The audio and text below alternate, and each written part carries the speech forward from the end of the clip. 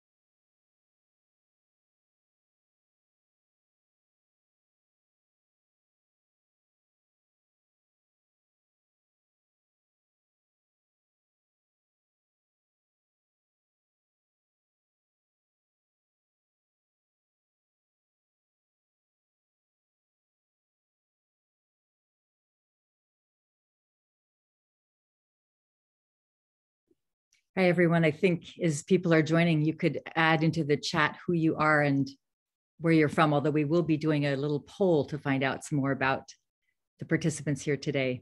But just maybe a quick word about who you represent.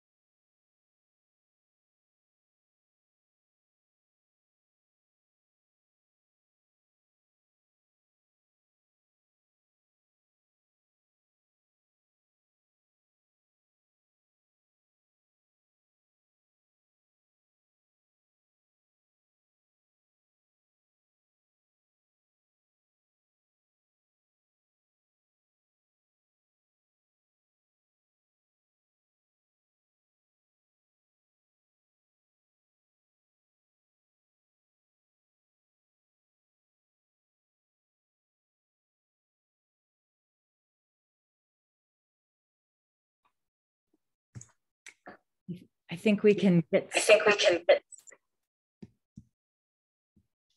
I'm hearing an echo. Hopefully people are hearing my voice clearly enough.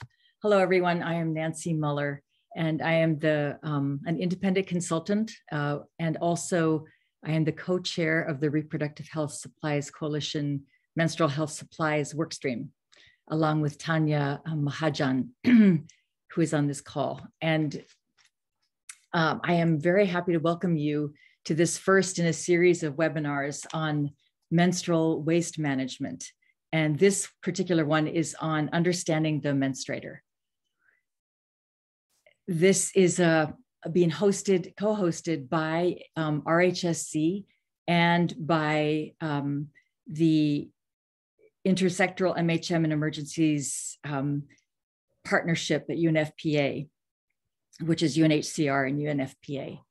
And so this is on behalf of Adrienne Dongas, who is here, and also Tanya Mahajan and Madison Shobin.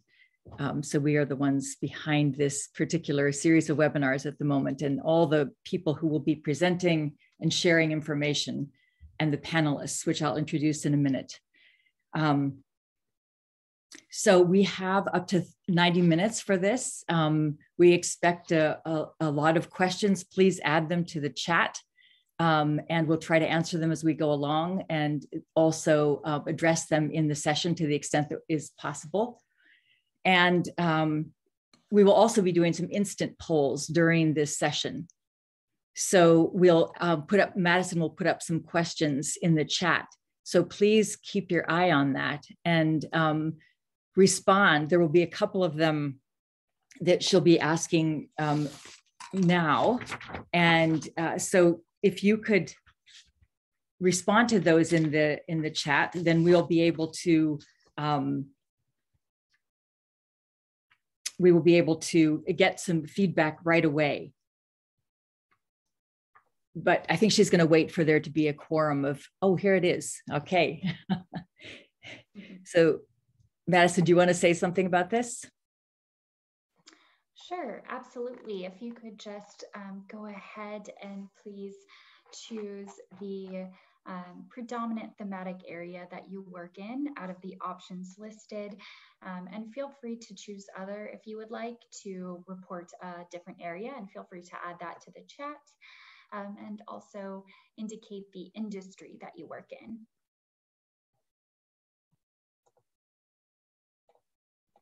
Great. So yeah, if you can do that just quickly, and Madison will leave it up for a little bit, and then we'll see the results and share that with everybody, so that we know who's here.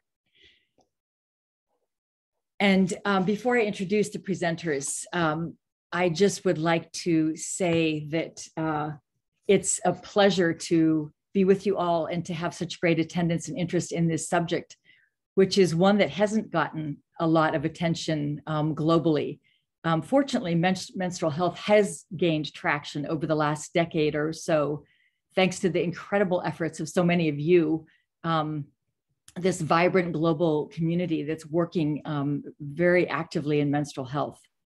And priorities have expanded through the time, although the focus continues to be often on addressing the stigma around menstruation, raising awareness, and ensuring access to materials for the hygienic management of menstruation.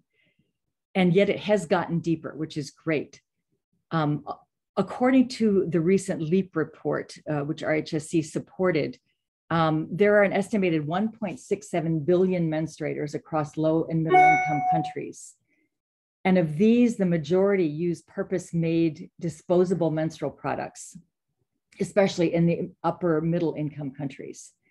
And that represents a lot of waste, even though we know that many use reusable cloth, and a smaller proportion reusable cloth pads and period panties and menstrual cups. Still, the large bulk are disposable products.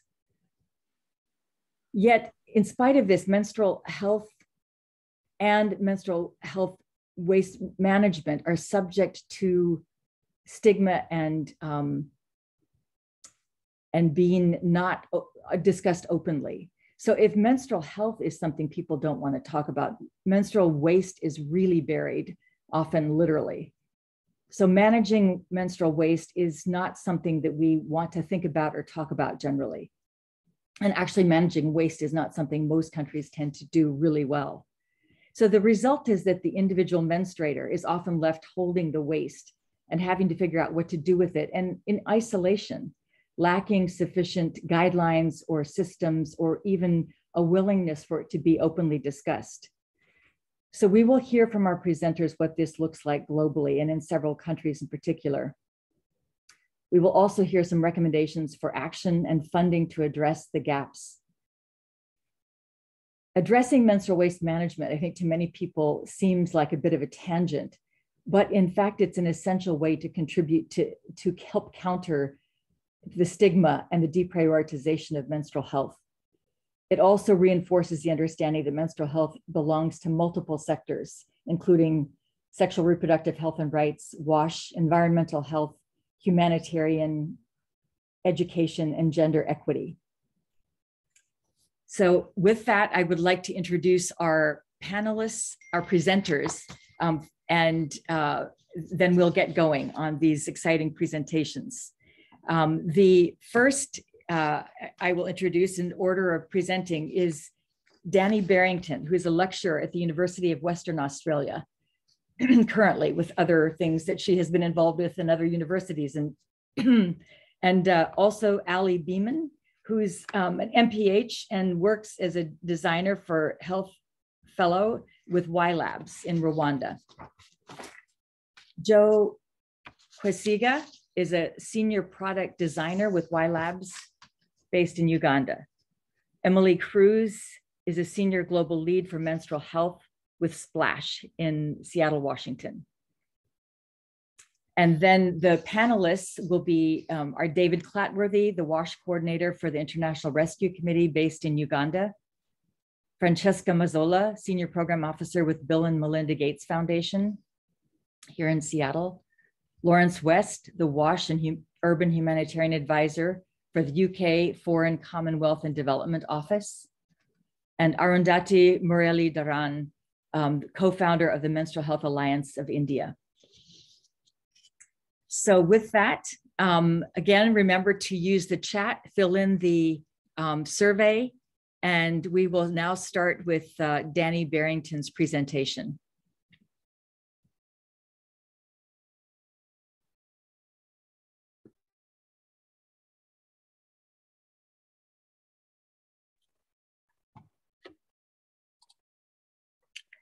Okay, great. Thank you for the introduction, Nancy. So I'm going to be setting the scene by presenting some work that I did with one of my really wonderful PhD students, Hannah Robinson, who I know is lurking in the background there. And also she is the one who made these beautiful slides. I could not do as good a job as her by a long shot. So I thought I'd start, as I'm the first speaker, about why we're really interested in menstrual disposal, and also in the case of the work we've done, looking at reasons for different types of menstrual washing and drying. So the first one, and I'm sure we're all really familiar with this, is the technical side of things, is that often people are putting used menstrual materials down toilets, whether that be into a septic system or a latrine pit or a sewer system, where we're then having downstream issues with the technology, for example.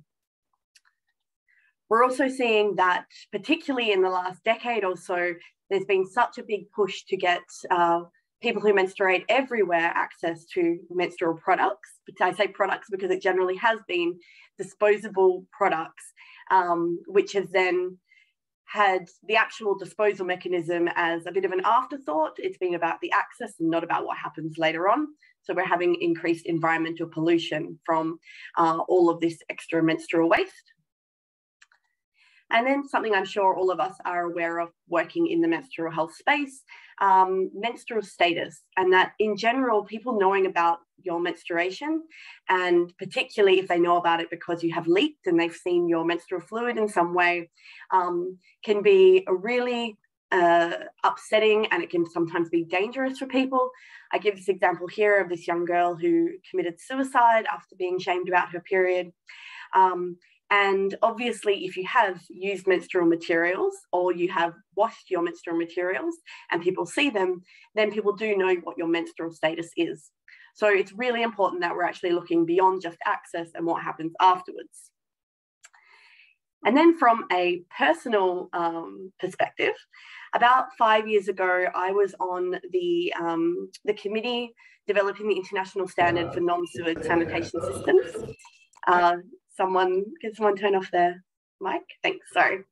And these non-sewered sanitation systems, essentially these were the Gates Reinvent the Toilet Challenge toilets that were in people's houses. And it had been decided that the systems didn't need to be able to treat menstrual waste beyond menstrual fluid. And I agreed with that, but I said, you know, we need to make sure that if these toilets that are in households are not going to need plumbers regularly, and they're only going to be serviced once every 6 months or a year or 2 years, that if people do actually flush products down the toilet, households can fix that themselves so that the toilet's not decommissioned for a year or whatever. And the response from other members of the committee was, don't worry, we'll put a sticker on them that says, don't flush things. And that really made me quite annoyed because I think we all know on this call that it's not just about education. I really felt that we needed to have a way that these systems, if something was flushed, for example, it could be removed relatively easily. And I could see this was just a slow moving car wreck, essentially. And I was overruled in that, we won't put anything more in the standard. And some of you might know me. I put the logo in the corner around Shit Happens and the Wash Failures Initiative. I felt like we were kind of flagging something really early on to address in terms of this menstrual waste issue, but I really wasn't getting any ground there. And that's when I decided that we know there are issues, there's got to be evidence out there. Let's do a study where we pull together all of the existing evidence on why people dispose of or wash their menstrual materials in a certain way, so that we can then inform the designers of what it is that they need to be considering. And so that is the systematic review that Hannah and I did. We ended up with 80 studies, and we had a lot more in low and lower middle income countries than we did in high and upper middle income countries. It's quite interesting because we have seen a lot around fatbergs and people flushing menstrual products and baby wipes and things in high income countries. But the solution to that seems to have been, we'll put signs on the door rather than look at why people are doing it. In terms of what we did see, mostly in lower and low or middle income countries, we were looking at studies that were evaluations of interventions. So often where an NGO was providing girls in school generally with menstrual products, and research papers on knowledge, attitudes and practices in particular regions. And we only included them if they had both what the practice for washing or disposal was and a reason given for why that was practiced.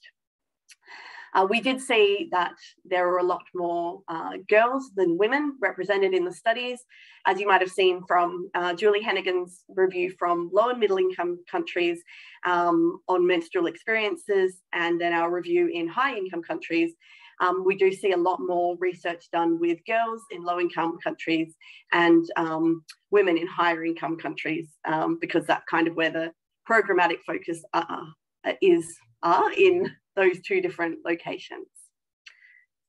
So not to bore you anymore with the methods there, we found that there were 3 groupings of behavioural drivers which were really important in why people behaved in certain ways when it came to disposing and washing and drying menstrual materials.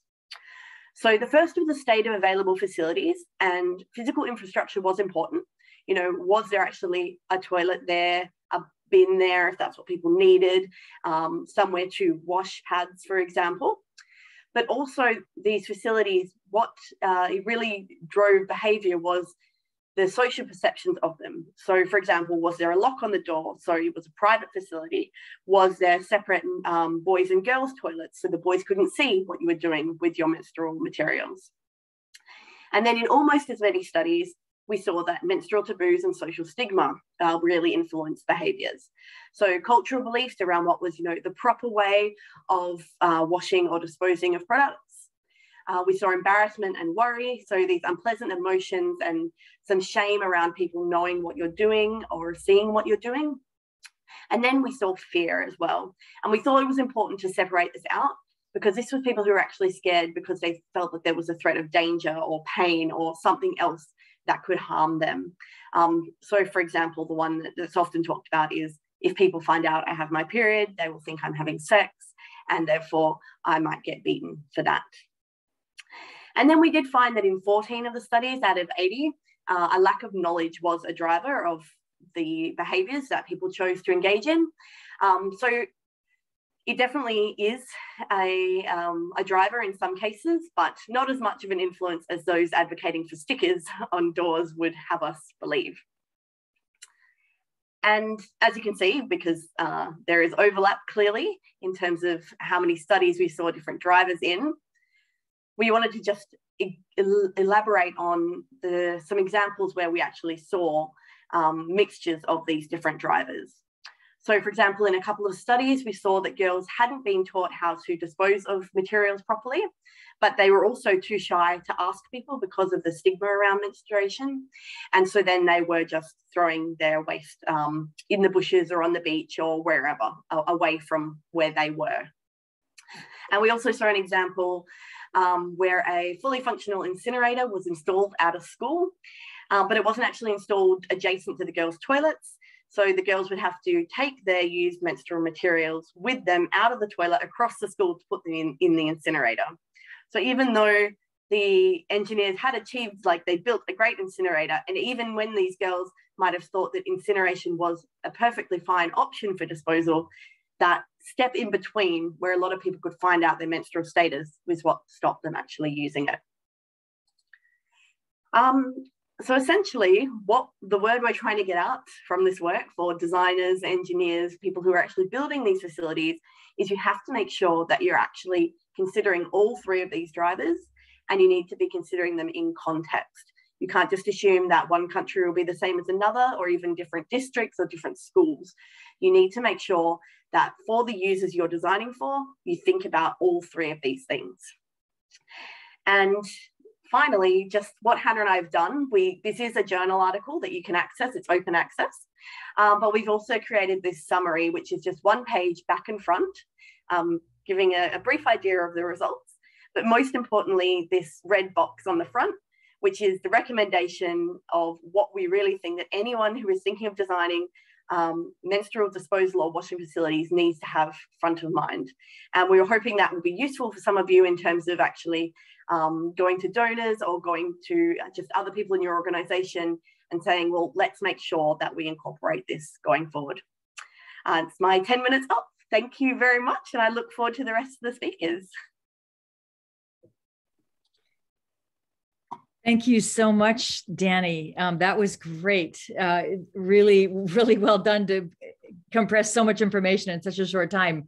And so clear how important it is to have those linkages among the different factors that affect behavior.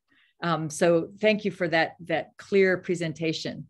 And now we're going to turn to YLabs and their work on understanding disposal. So Ali Beeman and Joe Kiswiga, please take it away. Thank you so much, Nancy.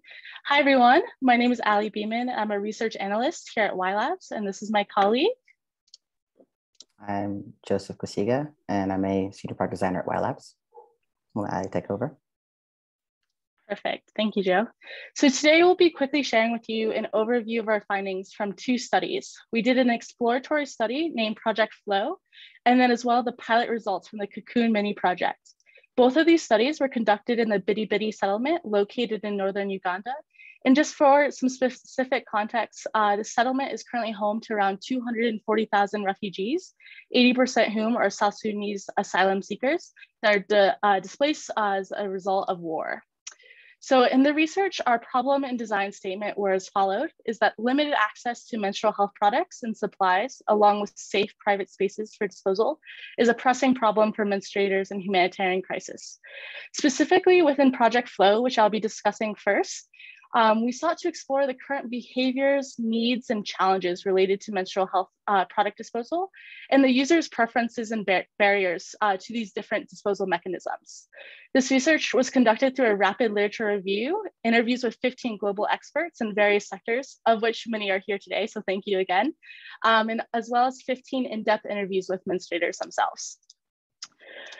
So first, I just want to dive into why does disposal matter at all? From our interviews and literature review, we identified 4 primary negative outcomes or impacts. First is the physical health risks caused by overuse of menstrual products beyond their intended time. When a menstruator can't find disposal options, they tend to overuse their products, and this can cause UTIs as well as rashes. Another impact is the potential loss for income and educational opportunities as a result of inadequate wash facilities in schools and workplaces. Menstruators tend to avoid these areas as there's no place to wash or change. Third are the environmental impacts that can be caused by improper disposal, such as burning or burying by the user that can release harmful gases and impact other life forms. And finally, there's the psychological stress and anxiety, social trauma and shame that are consequences of menstruation, but are exacerbated with inadequate disposal options. So one of our main findings that really serves as a framework for all of the rest of our results is that menstrual waste disposal falls within this larger ecosystem that not only includes disposal decisions by the menstruator, but as well as the product choice and usage, which are all interlinked and driven by what we call menstrual management. These are the cultural beliefs, practices, stigma, taboo that bring about shame and fear and psychological stress onto the menstruators. Often this means that menstrual management is governing the types of products that they're using, how they use their products, and how they ensure their disposal. So we identified 6 typical methods that people who menstruate use to dispose of their products, depending on their cultural context and product type. They include both user-driven mechanisms, such as burning or burying, as well as system-driven approaches, such as dropping your product in a waste bin, for example, or into a pit latrine in some cases. And the time in which they dispose of their products also varies, but we found that many menstruators will even put themselves at risk in order to dispose of their products at night in order to not be seen. So from our interviews with menstruators, we found common challenges to disposal, such as in particular with burning pads, it's not seen as a straightforward approach. Mostly pads need to be dried out beforehand, and this was not seen as a trusted process, as often you would have to leave your pad out to be dried, and that increase the chances of being seen by men or children. The #1 most common way of disposal we found was throwing your product in a pit latrine. This was believed to offer the most discretion and confidentiality. However, menstruators were also very deeply scared that the products would resurface as the pit latrine filled and that they would be blamed by the community members themselves. But no matter what type of disposal method menstruators were using, they had a deep fear, anxiety, and stress that their used products would be found and used for witchcraft. And in some cases, thought to be that they would become barren if men saw their products as well. So in this quote, one participant said, "I feel scared of disposing pads when many people are at home. Away from home, there's no better place to dispose of pads. I could dispose of pads in the bush, but that also makes me feel ashamed." So another critical finding that we found is that privacy needs to extend beyond the individual and the space that they're disposing in, but to the used products themselves. So disposal needs to be discreet and final, meaning that menstruators wish to leave no discoverable trace of their menstrual blood or products, and that a product is not disposed of until it's completely out of sight and inaccessible now or in the future as well, to both men, children, and even animals. And then finally, we have crafted 6 design principles that every disposal system needs to incorporate or think about. First is for a successful design, it should be menstruator-led, reflecting the local preferences, beliefs about menstruation. And we highly encourage doing this by co-designing with participants. Our findings also indicated that a system-based approach is needed here, that you need both the hardware, meaning the infrastructure, as well as the software interventions, such as the social behavioral interventions, with a particular focus and stigma reduction to see long-term success. Disposal systems also need to be compatible with existing regional and national waste management systems rather than function as a standalone point of disposal technology, and that all disposal systems need to reassure the user of complete eradication of the blood and product, and that this needs to be a trusted process through menstruators. Disposal facilities also need to provide the user with privacy and security, and this can be done through lights, locks, things like that. And finally, we also recommend that disposal systems can function with low upfront capital requirements, low cost ongoing maintenance, and have a mechanism for cost recovery. Thanks, Ellie. To address some of the issues faced by the administrators, Y Labs piloted the Cocoon Mini, and that's a semi-permanent latrine and bathing area that was built within household compounds in Bitty Bitty and is accessible to families in the surrounding area. And it was estimated that this project was able to serve roughly about 300 menstruators throughout its 3-month pilot. So the Mini features high privacy walls and locking doors, both in latrine and shelter.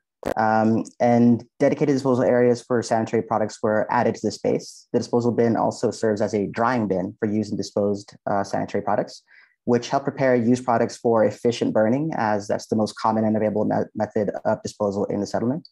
The mini also features a water access point in its immediate vicinity, and portable solar lights were added to provision each site.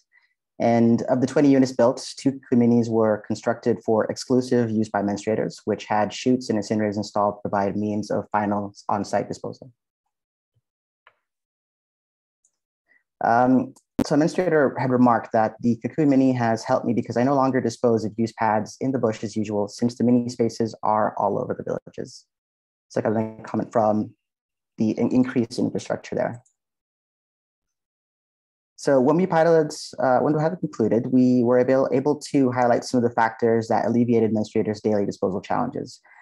First, the product was able to directly integrate and facilitate feedback from menstruators according to their needs. Second, the ability to easily access a nearby water source made menstruators feel like they were able to manage their menstrual cycle and health with increased ease and provide them more options for maintaining reusable menstrual products.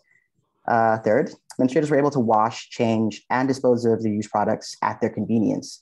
And those solar lights we provided also improved menstruators' ability to access the Cocoon Mini and its features even at night.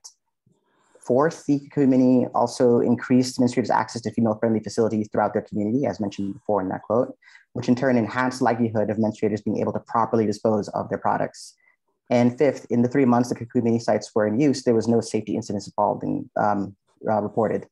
And menstruators expressed an increase in safety and security using the sites. Factors like locks on doors, disposal bins, privacy walls, and support from community supervisors and leaders contributed to this. By far, incinerators were the biggest expense per unit in the project. However, we learned that the 2 incinerators that we did install were used by more than just the 2 units they were provisioned to. We had reports of other supervisors transporting dried pads from their units to the incinerators for final disposal. So really not every site or area needs to have an incinerator, but the investment in additional disposal options and methods and infrastructure proved to be greatly desired and needed in the settlement. So how can the disposal ecosystem be improved? Poorly designed and maintained disposal systems are an underaddressed barrier to menstruators effectively managing their cycles. And future investment in development is needed to create dignified, sustainable, and safe disposal systems in low and middle income countries and humanitarian contexts. And here are recommendations for future work in disposal ecosystem. We need to improve disposal systems and their associated norms in partnership with menstruators and non-menstruating people by utilizing participatory methods and including them in the design process in order to explore opportunities for socially supportive and inclusive interventions in low and middle income contexts. We also need to develop a deeper understanding of the disposal ecosystem by conducting user research with waste pickers, desludgers, and other waste management system stakeholders on their needs and current constraints. For future work and interventions should also look to explore additional pathways for financial sustainability. The research and testing of opportunities for income generation and incentivized disposal solutions can benefit the community and improve adoption and sustainability. And finally, menstrual waste disposal is not just a waste management sector issue. It requires a multi-sectoral approach. And in order to address menstruators' disposal needs holistically, there needs to be a cross-collaboration with the wash, waste management, and sexual reproductive and health rights sectors. This would not only address the infrastructure needs, but also the educational and social behavioral needs that often are sidelined. So with that said, thank you very much. And I know I said a lot there, but we do have a lot of materials that outline more what the projects like we just outlined there were. Thank you for listening.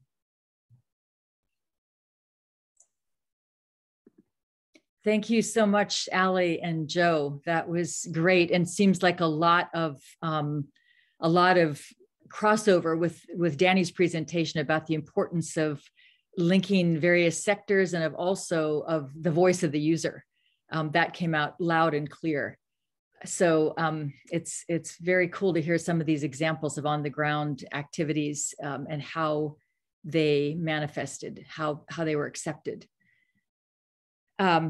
So just a reminder, I think the poll is closed. We'll share that after the end of the next presentation. And now I'd like to invite Emily Cruz from Splash to present the work that Splash has done in India and Ethiopia. Great, thanks so much, Nancy. Hi, everyone. So my name is Emily Cruz, and I'm the Senior Global Lead for Menstrual Health at Splash. And today I'm going to be sharing some landscape findings from research that we did on menstrual waste management in schools in India and Ethiopia. So I just want to start by kind of laying out the vision for Splash's menstrual health program. As I mentioned, we work in schools, and we are hoping to transform the physical and social environment to empower girls so that they can manage their menstruation with dignity. And what we found is that physical and social environment are both intricately linked to disposal practice. So as you can see, we have a very comprehensive intervention that includes curricula, puberty workshops for boys, peer mentoring, digital tools, and then of course, comprehensive infrastructure. And that's kind of the main channel that we use to improve disposal practices. So in this beautiful mock-up of a Splash bathroom, you'll see that in number 5, we have install features that support disposable, and that is primarily the inclusion of trash bins so that girls are able to dispose of their products within the stall with discretion, so that, as you've heard from the other presenters, their menstrual status is not known to their peers and people within the school. So for our menstrual waste landscape in India, we started with a policy landscape, and we really wanted to understand how policy was driving school level behaviors. And what we found is that there are a lot of gaps. So we found that there is guidance for provision of certain disposal infrastructure without any means to enforce it. There's often guidance for product manufacturers to include disposal bags, but again, lack of enforcement of that, and definitely lack of consistent standards across different product types. Menstrual waste is often categorized as either dry waste or biomedical waste across different types of policies, and that results in inconsistent handling of menstrual waste and often integration of waste within other types of waste, so that causes safety issues for sanitary workers. We also found that it's often recommended that girls be the ones to make sure that their product is disposed of properly without the education for the girls on how to do that. So a lot of gaps in the policy landscape, but it is nice to see that menstrual waste is being addressed. You know, previously before 2015 in India, this wasn't something that was addressed at all within the policy landscape. So there's just a lot of work to be done in that space. We talked to girls and administrators within the schools, and we found that a large challenge was that there was just too much waste within the schools and not enough support from janitorial staff to collect that waste. So bins were often overflowing, and janitors were requiring extra payment to handle menstrual waste because there's a lot of stigma around touching the waste of another menstruator. So they would often refuse to collect that waste and dispose of it. School administrators, you know, were very appreciative to Splash for coming in and building these amazing sanitation blocks, but they said that it just wasn't enough to address the menstrual waste disposal challenges that they were facing. Girls felt really strongly that the state of their bathrooms was a reflection of the student body and their values, and the school administrators also echoed this and really wanted to find solutions. And we saw a lot of school level solutions that were very creative, and I'm excited to share more about those. So one of them being on this picture on the left, you can see these newspapers, and they're kind of hung in a stall using like a coat hanger. And these newspapers are used by menstruators to wrap their pads to put into the bins. And this was in hopes to conceal the pad, protect the janitors from touching any menstrual waste, and hopefully improving the cleanliness of the bathrooms overall. So that was led by a child cabinet at one of the schools. And child cabinets are kind of the hygiene ambassadors at schools within Kolkata. We also worked on providing the right size of menstrual waste bins at schools. So we had bins within the stalls, we had bins outside of the stalls, and then we had a larger receptacle as a collection point kind of outside of the bathroom, but on school grounds. We also really wanted to think through, the ultimate disposal of these products. And so we tested out different incinerators, and luckily in the India market, there are really fantastic options for electrical incinerators, which have a lower emissions production and lower ash production when burning products.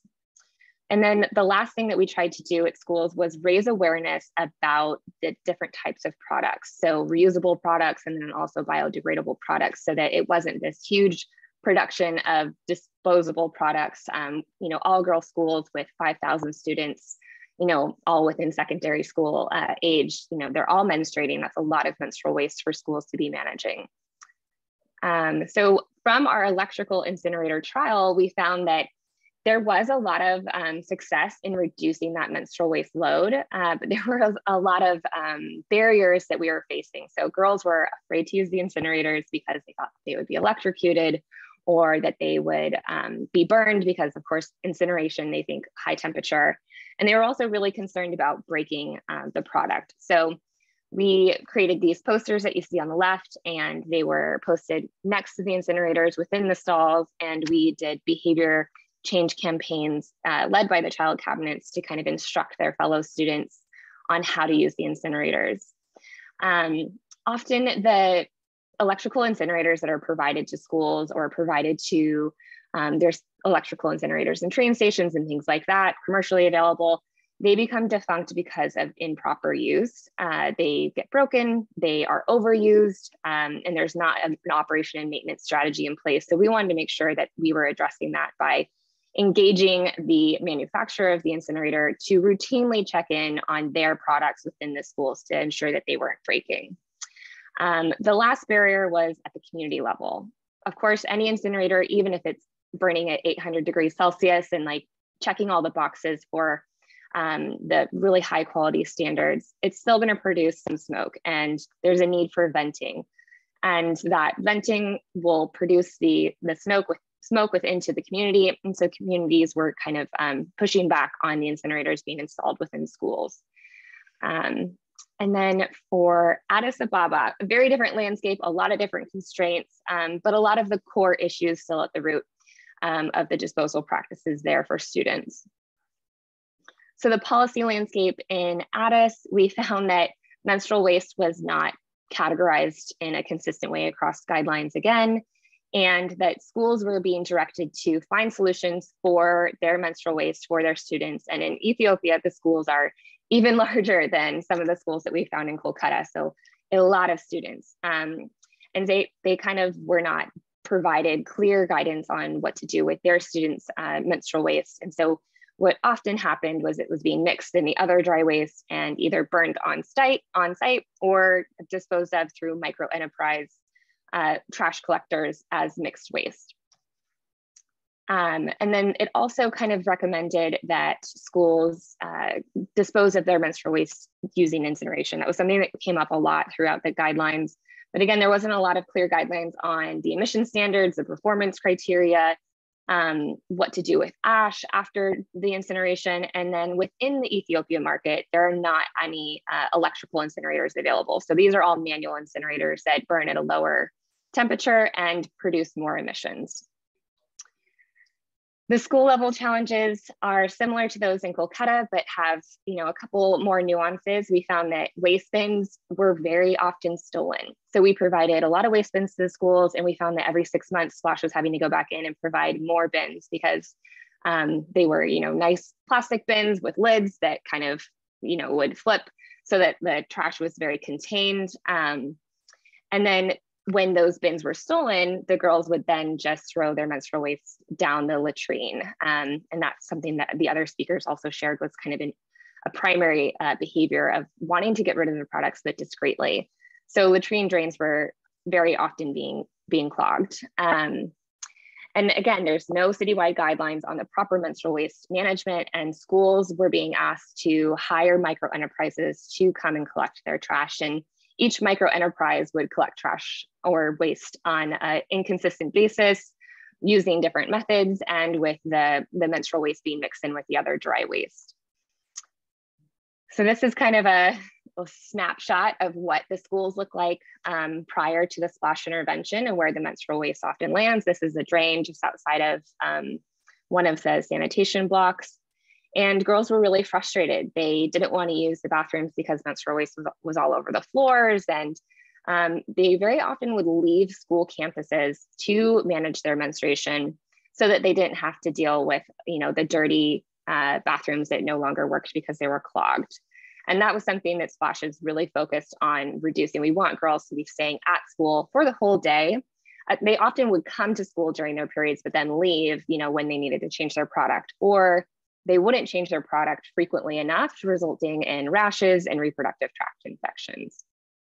So this is just a quick diagram of the current practice. As I mentioned, MH waste was being thrown away with other dry waste and either was burned openly on site or it was mixed in with other trash collected by these micro enterprises and then was addressed within landfills by sanitary workers as mixed waste, which is of course dangerous for those workers. And then our ideal, what we're trying to implement is making sure there's always bins and stalls, collecting the menstrual waste into a specific container on the school site. So in like a biohazard container that says very clearly this is menstrual waste, and it can include other biohazard waste as well. And then providing these higher quality manual incinerators, because like I said, electrical incinerators are not available on the Ethiopia market and importing them is incredibly expensive. So that was kind of cost prohibitive for a citywide scaled intervention because of course Splash is working in every government school within Addis Ababa and Kolkata. So that's a lot of incinerators to provide. And then if the incinerator is not on site, then we want to support schools to hire the right microenterprise partners to collect the trash and then manage it at the landfill sites. So this is just a little graphic of the incinerator model that we are promoting among schools and trying to build capacity for them to have constructed. And we work with the government of Addis Ababa to do all of our site level infrastructure. So we've handed them our standards of what we think would be appropriate for schools and the construction of manual incinerators. We're going to be doing a feasibility and acceptability assessment of these manual incinerators. And we want to look at frequency of use, user type, operations, maintenance, and all of those different factors that drive the effectiveness of a manual incinerator within schools. We also want to look at other types of institutions that are using manual incinerators and learn from their experiences, because of course we see a lot of historical experience with incineration and autoclaving at health facilities and hospitals. So we want to learn from their experiences and how they maintain their infrastructure for disposal of biohazard waste or menstrual waste. We also know that there's a couple other organizations, nonprofits that are working on addressing menstrual waste disposal within Addis. And we're so happy to have partners such as WaterAid and a couple other groups that are trying to address this issue as well. So we want to learn with them and co-fund different solutions and really address these challenges for the students, because it is kind of like the ultimate challenge for menstrual waste management at schools is we can address all the stigma and the cultural issues and the knowledge and the lack of, or the access to products, but disposal is that like end piece that is just missing right now. So it's a primary focus for Splash. So that is a high level overview of the landscape for menstrual waste management in Kolkata and in Ethiopia. I will be sharing 2 white papers, hopefully with this group in the next day or so that kind of go into more detail about this research. But yeah, thank you so much. It was a pleasure to present. Thank you so much, Emily. That was great. This has just been such a rich set of information that's been presented to us. I'm sure there are a lot of questions. I know I have questions that I've seen a couple come through the chat. And one specifically, Emily, was around who maintains the bathrooms in the Splash. I think it was in the India example. Can you speak to that? Yeah, so when Splash starts working with a school, we have them sign like an MOU that kind of guarantees that the school will commit to budgeting for janitorial staff. There aren't janitors that are always hired within the school system in Kolkata. That's different in Addis. In Addis, there's always what's called like a sweeper or a cleaner, and they are paid by the government. So it was easy to create a janitorial program, a behavior change program in Addis, but in Kolkata, there was kind of that extra step of having to make sure schools are budgeting for those those staff members, and that they also are comfortable addressing the menstrual waste challenges. Okay, great, thanks. Yeah, there's just so many things that came up in your presentation that also did reflect some of the others. The issue about kind of who's responsible overall and how you categorize the waste. You know, the biohazardous waste designation, which came up, I think, in India and maybe also in Ethiopia. It just, yeah, it's an interesting piece of this puzzle, which deserves a lot more attention of how the waste is categorized. And actually, in our follow-up webinars we're going to have in the next couple of months, there will be one on the role of systemic stakeholders and emerging solutions. So we'll be able to look at some of these aspects of it. Today we're focusing more on the behavioral, but they're all related, of course. And the challenges of incineration that you raise are such real ones that I'm certainly familiar with in the world of healthcare waste management. And the fact that, as the other presenter said, there's such a strong desire by menstruators in many places to have the waste completely gone, to know that nobody can tamper with it, that it's gone. It's not going to resurface. So it is a challenge with the waste management piece. I think, you know, many of us who would not want to see incinerators in place are challenged by how do you get rid of this waste completely. And I know that there's work that we'll be looking at in these future webinars on composting and that sort of thing. But there are big challenges with many of these things as well, that especially for the lower levels of management. So it really speaks to some of the big issues that are facing systems and schools where there are such high numbers, as you said, in both India and Ethiopia, high numbers of high amounts of waste being produced. And the lack of standards, lack of emission standards for these kinds of incinerators, and especially a kind that could be affordable. It also just seems like there's such a need for integration with the broader waste management ecosystem and systems, that menstrual waste doesn't have to be treated as a standalone, as a separate aspect. These are just some kind of questions for us to be thinking about. I'd like to right now turn to Madison and see, Madison, if you could share the results of the first poll before we start the second one. Absolutely. All right, so I should be sharing the results. So you should be able to see those on your screen now. Yes.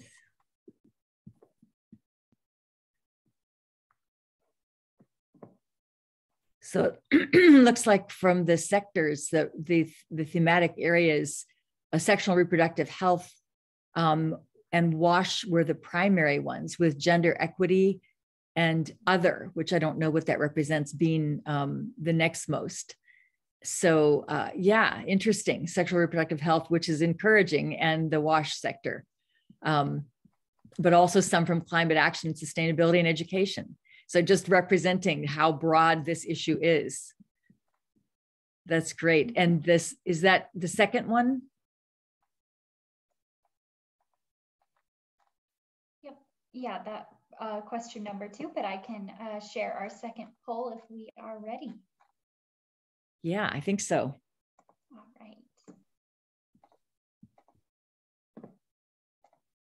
Perfect. So you should be able to see the second questionnaire. You can please fill in those 2 questions. Great. And you'll leave this on for how long, Madison? Just a little while, until it looks like we've received a large percentage of participants, and it's growing pretty quick. We're at about 50%. We're almost at 50% now. Excellent. Okay. We'll share that after the panelists probably. Mm-hmm. So now I'd like to turn to our panelists who've joined the call, who are looking at this from some different perspectives and have expertise in menstrual waste management, from the donor perspective, from the humanitarian perspective, from more of the bigger picture. So I'd like to ask David Clatworthy from IRC. David, if you could tell us a bit about how you would describe the challenges to safe disposal and waste management in the humanitarian context from the perspective of the beneficiaries and of humanitarian actors. Yeah, hi, Nancy, thanks. I think we've had some great, the presentations have already spoken to that a lot, I think, especially from the beneficiary side, and there's been really, it's been a very interesting presentations. Thanks, everyone. Maybe talking briefly about as a humanitarian WASH actor, though, sort of that perspective in a humanitarian emergency, I think we tend to look at it from a public health perspective, and we tend to look at it from an engineering perspective. We're certainly concerned about disease vectors and so on. And just bearing in mind that often humanitarian emergencies are really large in scale and under budgeted. And I think, and Nancy, you were talking about this a bit earlier, that the standards are it's not an easy problem to solve anyway. I'm talking about waste in general, solid waste in general, not specifically about menstrual waste at this point. That the sort of lined landfills that we see in Western cities are really expensive and not really practical in a refugee camp or similar.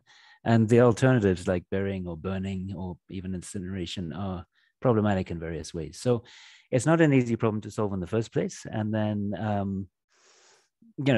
on top of that, menstrual waste obviously has the stigma and taboos and so on. I think that probably thinking about the perspective of beneficiaries, I think one thing we can agree on is that disposing it, the immediate point of disposal is not usually the final point. And, women and girls are, obviously the sanitation workers have to figure out how to get it from the bin to the final disposal point, usually, unless it is destroyed on site.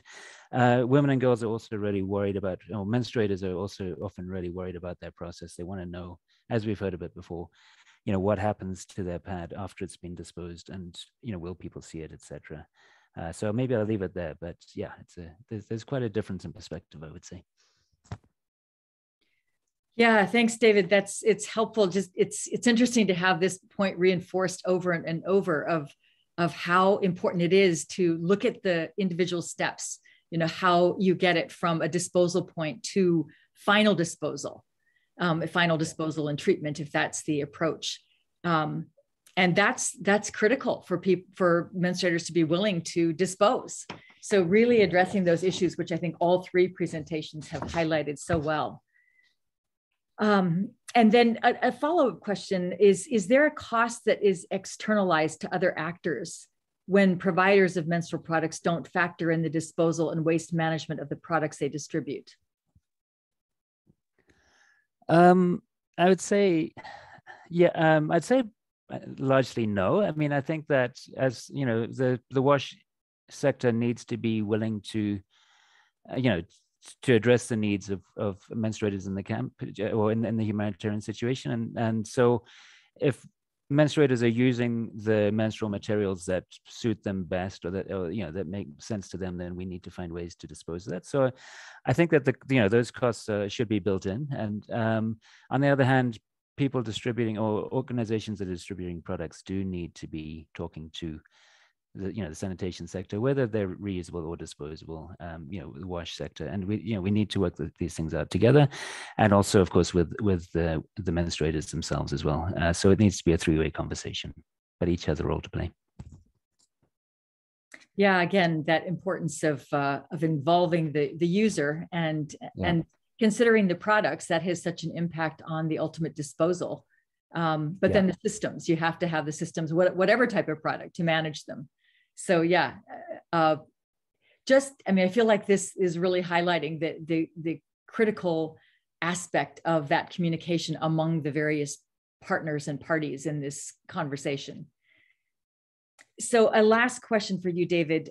What can humanitarian agencies do to influence menstrual waste disposal behaviors? Actually, this is not the last question for you, so hang on.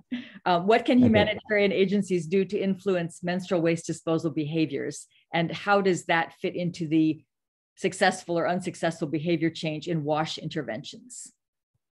Yeah, and I think probably designing systems that make sense is probably the most important part. It needs to be discreet, it needs to be convenient. I think, what we see is that if if the sanitation sector in a camp, say again, using camp as an example, if they have an idea about how menstrual waste will be disposed of, but if menstruators see perhaps a more convenient way, such as disposing into a pit latrine, given the taboos, given the everything that surrounds menstrual waste, people are going to do what's most discreet and what's most convenient for them. They have fewer options in that. So I think we need to make sure that we're not asking menstruators to do things that don't make sense.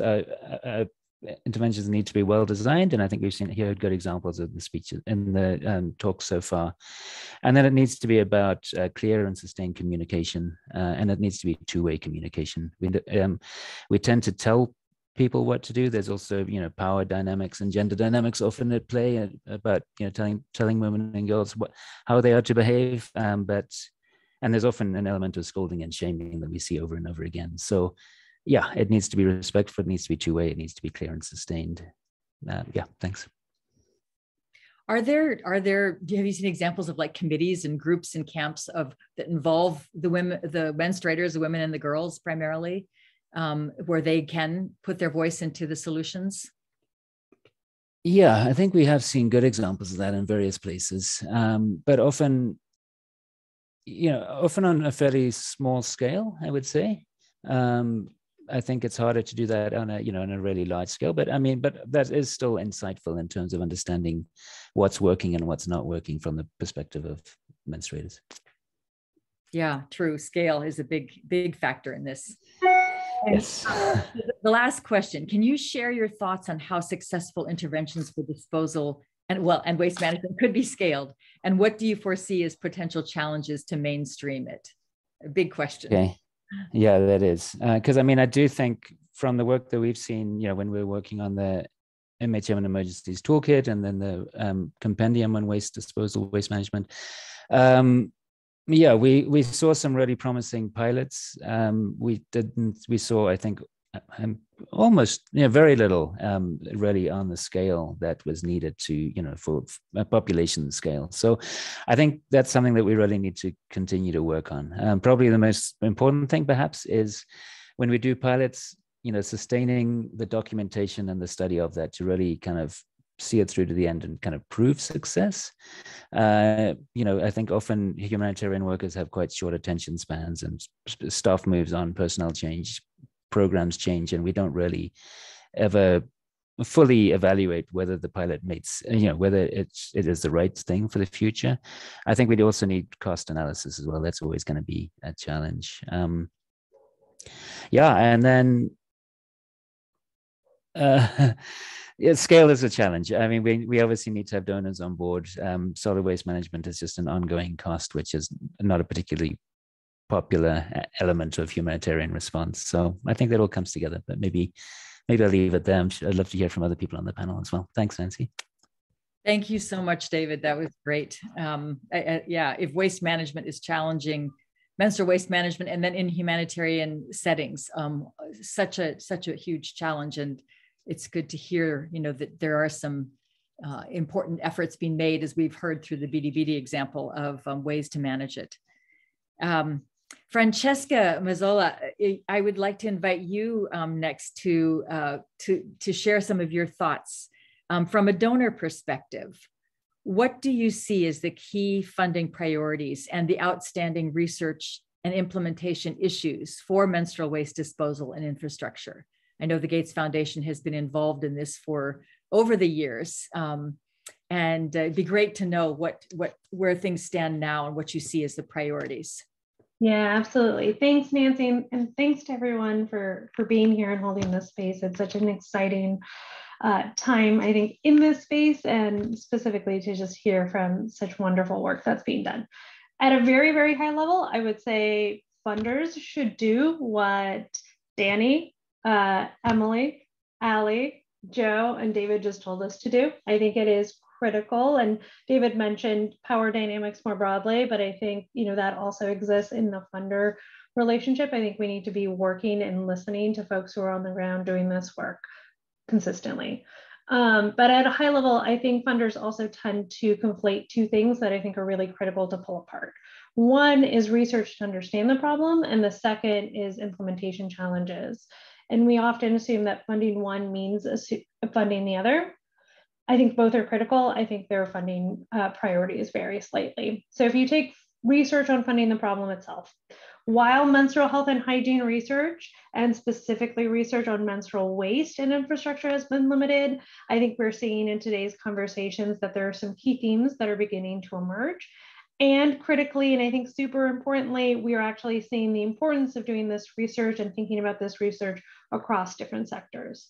But the presentations did a phenomenal job of synthesizing, I think, some of the key themes that we're seeing across disposal challenges. The foundation has also funded some additional studies that I'm happy to share, including an MHH landscape, which had a focus on disposal in 2016, 2018, a research study on disposal from NFSSM Alliance. And I think, I'm not gonna reiterate what the folks already did an excellent job of doing, but there are several factors that affect disposal, including product choice, product usage, social norms, and disposal opportunities. That said, we have themes. I think those are critical. I also want to double down that when funders are interested in funding a specific area or specific program, it is critical to validate and triangulate the challenges faced by menstruators in a specific context before moving to solution implementation. I think we can't say we figured this out and then move on. For example, I'm currently working on a project in Nigeria. We commissioned, even having those high-level landscapes, we commissioned a specific study within the country and saw very quickly nuanced differences across cultural, religious, social norms within Nigeria, right? Southern Nigeria, menstruators faced and shared many more fears around menstrual blood being used for witchcraft and taboos. In Northern Nigeria, much smaller concern. And so that affects how you think about program implementation. From an implementation perspective, I think there are several funding priorities and outstanding questions that I would highlight, several of which the speakers have mentioned already, but I'm going to just double down. First and foremost, critical to understand that whenever you are considering menstrual health and hygiene, including disposal, it's a multi-sectoral, multifaceted approach, right? This is a complex topic. It's not just innovative products. Those play a role. It's not just better sanitation. That plays a role. It's not education alone. That, those stickers are not going to do everything, as Danny said. And so we need to consider both infrastructure, the hardware, as YLabs call it, and social behavior, the software, and equally important, potentially more important, that those interventions are actually designed with users in mind. I think we're starting to see, probably because of the wonderful folks on this call, more of that push in understanding understanding the problem. I think we need to see funders support that more critically as we think about funding the implementation. So to improve, for example, to improve disposal systems and norms, we need to fund and find interventions that are shaped in partnership with menstruators, non-menstruators, and critical sanitation workers. Can't be a single faceted approach, right? We need to design for the entire system. Take Danny's example earlier of the incinerator. I think that's a great example of how we can fail. I think we need to, one, explore and test improvements to disposal systems using participatory methods with menstruators. That's critical. But you also need to conduct sessions with non-menstruating people to explore opportunities for socially supportive software interventions. And you need to understand the disposal ecosystem. So conducting user research with public toilet workers, waste pickers, dislodgers. To David's point, the first point of disposal is usually not the last. And so unless you're looking across all three, you're really not going to get to a solution that is sustainable or scalable. And that is something that I also think funders need to take a specific eye towards. Pilots just aren't going to cut it when we're trying to think about whole scale work. All right, I will stop because you can probably tell I can talk for a long time. It's great. It's great to hear you talk for a long time about this. It's music to, I'm sure, many of our ears. Yeah, and I think you hit on such important points that, and as David did also, the whole issue of scale. And that in conjunction with what you said at the beginning about the differences in context. So it's like, it's a challenge to look at how do you address the specific context while also scaling. And I think it sounds like there's interest and appetite for looking at something that does try to take it beyond a pilot, and does work with across sectors, which would be such an exciting thing to see. So that sounds really hopeful. Francesca, a second question for you. Do donors have a role in galvanizing the private sector to address the challenges of menstrual waste disposal that a menstruator faces from both the product and the system side? Oh, Nancy, this is such a good question, and it's a hard one, but I'm going to say absolutely. So philanthropy can play many roles in better understanding and overcoming social challenges, but it alone does not have enough resources or reach to really solve everything or sometimes anything.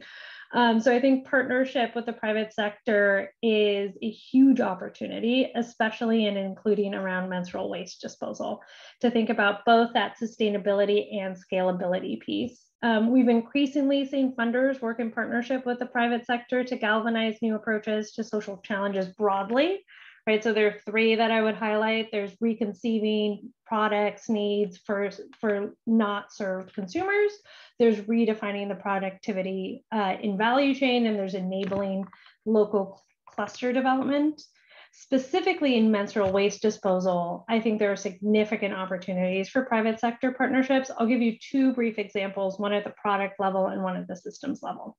From a product level, I'm actually working right now with the private sector to prioritize disposal in product development and testing. So we're currently working with a large multinational company to develop and test an innovative menstrual product for underserved menstruators in Nigeria. So to that earlier qualitative example, our role as the funder here has really been to support the company in thinking about a new business line, specifically thinking about how they can move away from business as usual, right? Their usual product is for the top of the pyramid. It is a disposable, high luxury product.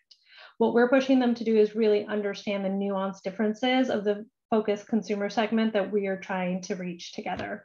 And one of the largest pieces of feedback, not surprising for anybody on this call, that we saw in their user research was really the need to prioritize and think differently about disposal, and specifically what that means in terms of the specific context, social norms, and taboos related to menstrual blood. So while we're still in the refining prototypes, this user feedback had a direct input on the type of product that we're exploring. So we actually thought we were going to have a disposal product. We are at a reusable product. And the foundation has been a critical partner, right? Like this company probably wouldn't be doing this product without our funding. But we're moving to the market test. And if it's successful, and fingers crossed, and we think all signs point to it being successful, when our funding ends at the end of this year, we anticipate that this company will not only continue to sell within Nigeria, but actually expand to other countries as well. From a systems perspective, the answer is much more complicated. Candidly, we haven't cracked the code on this, and various models are still being tested and explored in contexts. Unlike some utilities like water that people sometimes are more willing to pay for, folks are often less inclined to pay for disposal, especially if there is a place, either a specific part of an informal settlement or a specific part of town that they themselves can go throw stuff away. And so the foundation has tried to tackle the financial sustainability component of sanitation systems, including MHH disposal, through the citywide inclusive sanitation initiative. Through this work, we are working with the public sector, specifically utilities and municipalities, to prioritize sanitation investment and service provision for all. The private sector has a role to play, it really does, but ultimately for the sanitation to be sustainable, we believe that governments need to play a role. So that's one place. In our transformative technologies portfolio, the foundation has funded the research and development of the so-called Reinvent the Toilets, and is working with the private sector to catalyze and commercialize this at scale. It's our intention that the market will take over distribution and scaling of toilets, selling both directly to consumers who can afford them, as well as to governments who can provide them at subsidized service basis for poor communities. But we don't have a secret sauce there. We hope there is one, though. Yeah, we do too. That's great information. I really appreciate all that insight into the things that the foundation is working on and prioritizing and thinking about. The example of the product and the private sector is really encouraging, and yeah, it feels very hopeful because it feels like it does address the things we were talking about before, working across sector and taking the user input very much into consideration. So that's great. And as you say, the systems perspective is harder. That is a harder, much harder thing. And it's great that we're all thinking about it and talking about it. And that's where, you know, when there's energy put into something, something comes out of it. So I feel like there's some hope in what you've said, even though no immediate answers, perhaps. Thank you, Francesca. I'd like to move to Lawrence West with the UK Foreign Commonwealth and Development Office. Lawrence, thank you so much for joining us. And a couple of things. First, I wanted to just say before I ask you the question, bilateral and multilateral donors have in recent years increased their requirements around the sustainability, carbon footprint, and environmental impact of humanitarian and development programs. In 2021, ECHO introduced binding requirements that will apply to all its humanitarian funding calls. So with that in mind, and recognizing that menstrual health and hygiene is a cross-cutting issue that requires multiple sectors to align their programming, on disposal and waste management alone, this requires offering a choice of a range of quality menstrual products, ensuring infrastructure is available and safe waste treatment sites are in place. How does FCDO ensure that its grantees provide an integrated approach to meeting the needs of menstruators and the environment? Great, thanks, Nancy, and such to all of the other panelists and presenters and everyone here today. So we at FCDO very much believe that we need to enable girls and women and everyone who menstruates to manage their periods safely, hygienically, and with dignity. And this allows them to stay in school, to participate in society, and increase health and educational outcomes, as well as economic freedom. And we support this through different aspects of our programming, and particularly in key policy areas such as health, women and girls, and our science, data, technology, and innovation streams. And innovation plays a really important role, and it's through this that we're able to support a range of programs that focus on both research and also product development. And it's critical that we're able to continue to conduct research and increase the effectiveness and ultimately the quality of our programming, as well as also fill key product gaps. However, I think it would be of an error of me to not comment that there are also many solutions out there that already exist. And we've seen these from some of the presenters already today. But we must really challenge ourselves to do better, and we must take the solutions which are out there and take them to scale. And we must also look at what the remaining gaps are. And I'm very grateful to our friends at Splash who highlighted the policy gaps as well in this area. So whilst we recognize the importance of menstrual hygiene management in programming, we also need to do more to make sure it's applied properly in humanitarian responses. And this means that we can do more ourselves, and we can also support our partners to do more with the solutions that exist already, the new innovations, and some of the gaps that exist. And I think the first way that we need to do this is just to recognize that MHM is an integral part and a basic part of programming. It's not an add-on or a nice to have or something else. And we must recognize it also as an intersectoral issue, something that covers at least health and WASH, education and protection. And once it's recognized in our programming, we also need to appear in proposals and budgets and monitoring plans, because this is how we show that it's recognized and how we make sure that funds are actually allocated to these challenges.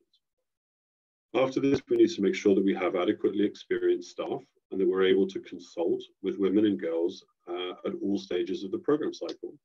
And finally, that we can then kind of develop and consolidate these learnings and share them with others. So in terms of waste and the environment, I think it's also really important that women and girls have an appropriate choice of products that meet their needs. This is the first and most important thing.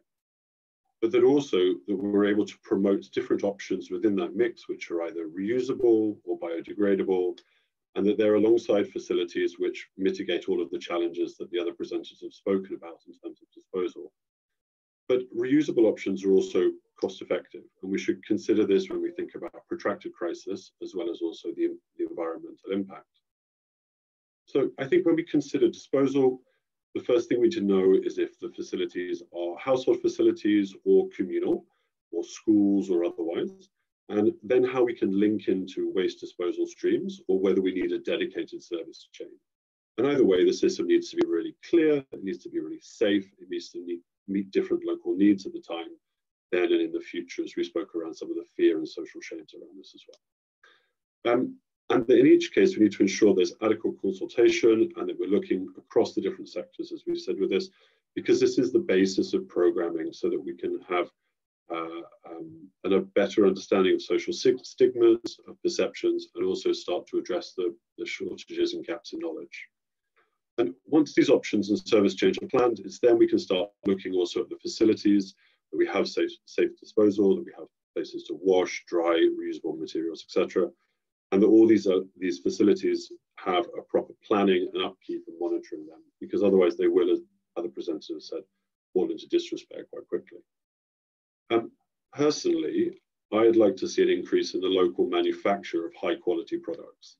And this means that we have more choices which are more appropriate for people and needs on the local market, but it also reduces the environmental impact of moving goods across the world, as well as supporting local economies.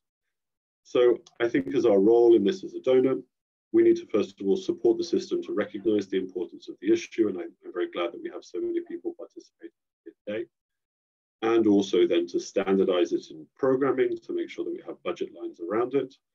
And then we can look at increasing the quality of programming through our partners, including the development of technical guidance, the funding of innovation and research into gaps.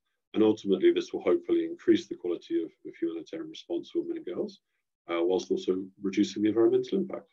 Thanks. Thank you, Lawrence. That was very, very comprehensive and broad. And I think some of the things you said that really spoke to me were the importance of appearing in proposal budgets and monitoring and really integrating menstrual health and hygiene into, broadly, because that's what we know is that it is cross-cutting. It is in so many sectors. I think that's been one of the challenges because nobody owns it. But the fact that it does touch so many areas, that would be really a huge step forward if it, to have it recognized and included as like, what are you doing in your project for menstrual waste management, menstrual health and hygiene in general, but waste management in particular in this case. And as you said, the policy gaps that are just a broad issue that need to be, have a lot more attention put to.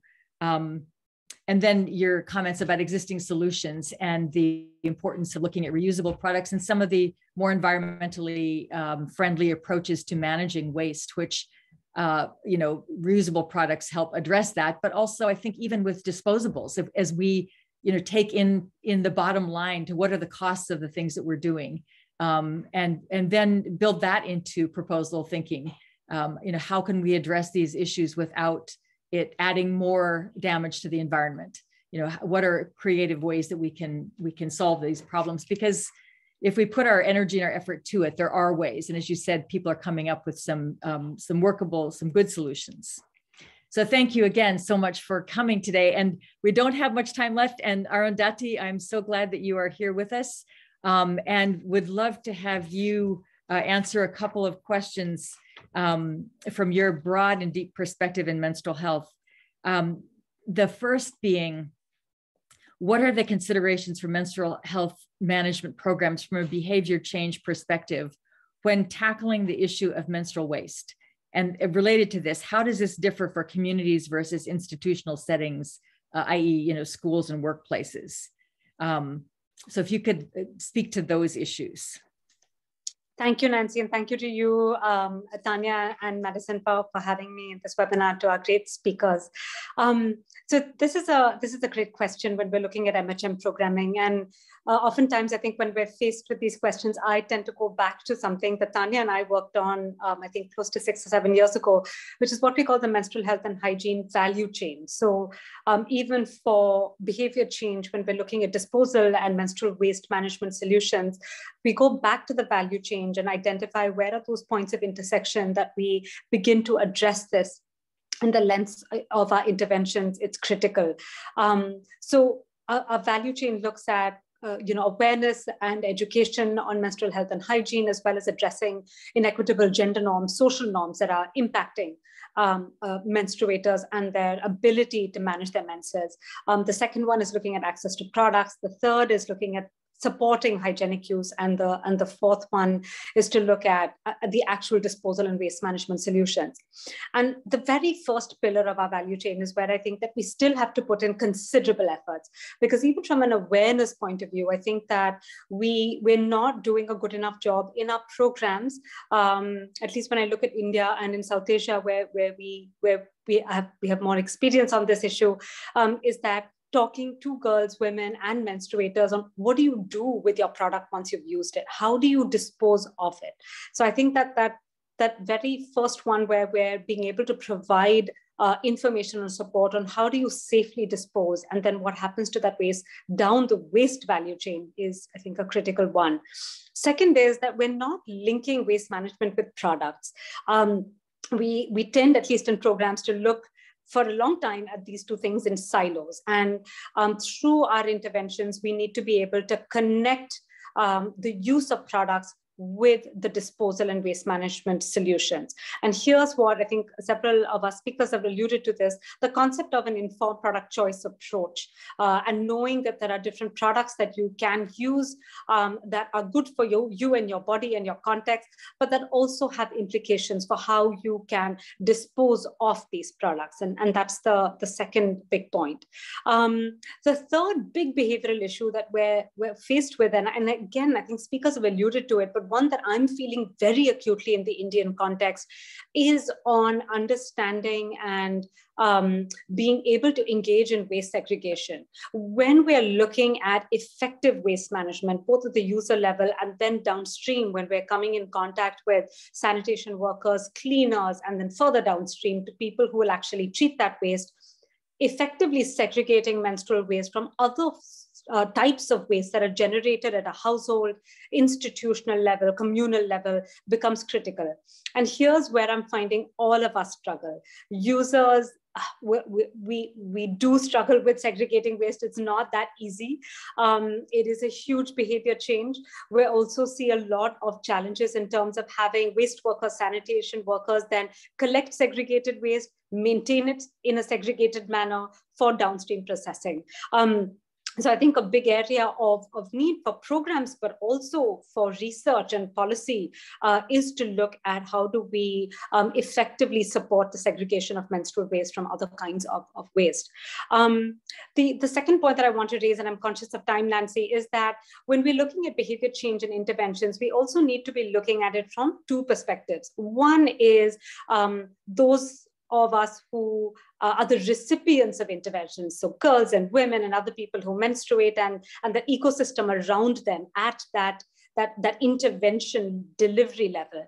But the other group of stakeholders are the ones who are decision makers and policy makers, whose behavior we also have to change when we're looking at menstrual waste. So how do we put menstrual waste on the map as an issue to be addressed in menstrual health and hygiene programming?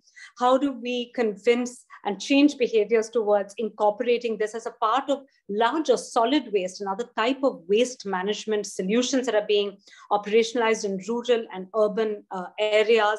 And very critically, I think also looking at that link between products as well as waste management. So I think that there is a range of other stakeholders that we need to be engaging from this perspective. My last point, I think, on behavior and interventions on this issue is to look more closely at sanitation workers, waste workers, and anyone who's actually going to be, immediately dealing with that waste after users discard it. And this is a hugely, I think, it's an underserved issue. We don't understand these behaviors enough. And it's a big call, I think, for all of us working on this issue to pay more attention to the health, dignity, safety, and the role of waste and sanitation workers in this. That's great, Arundhati. I'm so glad you mentioned that. And I think it is critical. And I think that it really brings up some of the cultural perspectives and differences that have to be considered in managing waste. What happens to it? Who handles it? Who is that interim person? And how does it impact them? And what do they do with it? So, in the US, it ends up in a landfill. It's just all domestic waste. But that's not the case in many other places. And I think we have to really pay attention to what those cultural drivers are and who the people are who are, front line in handling this waste. So that's a great call out, along with your other points about the products and the implications of them, and the issue of segregation, which is a huge issue depending on where you are and how waste is handled. A last question in our last remote, oh gosh, we're out of time almost, but you've sort of addressed it, but are there other stakeholders whose perspectives need to be kept in mind while looking at behavior change solutions for menstrual waste management? What is the status of evidence on this? So if you could just have a few thoughts on that, that would be great. Very, very, very quickly, in addition to the ones, sanitation workers, waste workers are one, but I think the second is to really look at those of, there's a big group of private sector, but also manufacturers of various types of technologies on waste solutions. So you have a range of incinerator manufacturers, but also entrepreneurs, innovators who are looking at alternative solutions for menstrual waste. And I think that we need to engage them more. I think we also need to understand the government's perspective on this. And I just don't mean national governments, but also local governments. So whether you're in a city, in a town, in a rural area, you have local government, and they often have a role to play in waste management in several countries. And I think that their roles, responsibilities, and how they're allocating budgets as well as human resources and other types of resources towards this issue needs to be addressed. Just one point, I think, Nancy, I'm sorry, I forgot to answer your question on the difference between, I think you said institutions and households. And I think there is actually a critical difference in waste management, which has a behavioral implication, but also one for the design of interventions.